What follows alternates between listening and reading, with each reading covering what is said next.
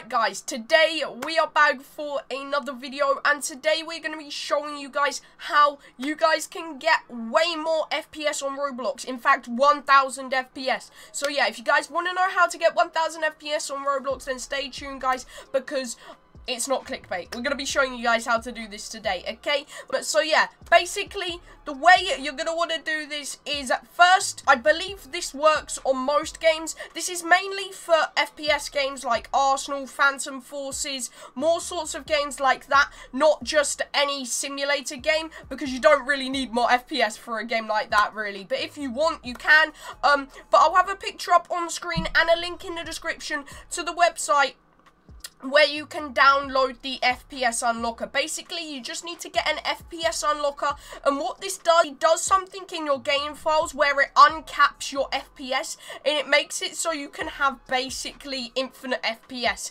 It's kind of weird, I know, but you can put it on no cap. There is some settings on the FPS unlocker, and basically, you can literally get however much FPS you like. There's all different settings. The only thing is, whenever you turn off your PC and turn it back on, you have to relaunch the FPS unlocker. So basically, all you're going to want to do when that happens is go back into your files, go back to the FPS unlocker, double click on it again, and bring it back up. So that is how you guys can get way more FPS on Roblox. And if you guys want to see how much FPS you have, all you've got to do is join a game like Arsenal, where they have how much FPS you've got in the top corner of the screen.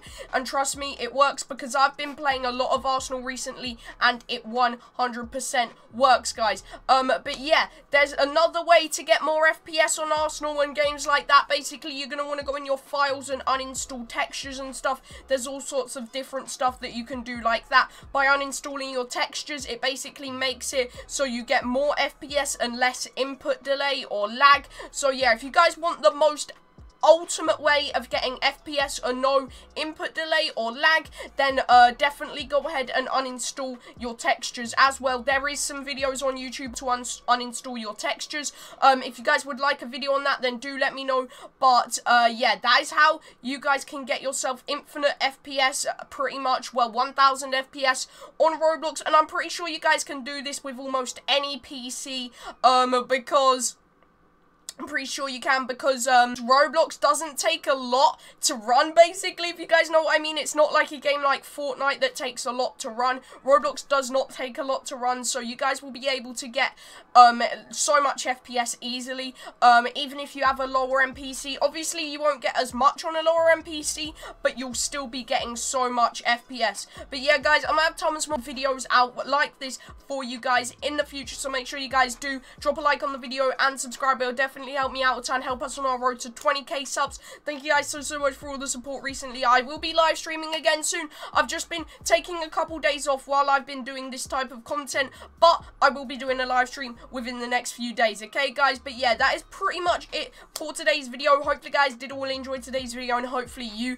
can all now get yourself infinite FPS on Roblox. But yeah, that's pretty much it for today's video. I hope you guys did all enjoy today's video. If you did, make sure to drop a fat like, subscribe, and I'll see you all in the next one. Peace out, guys.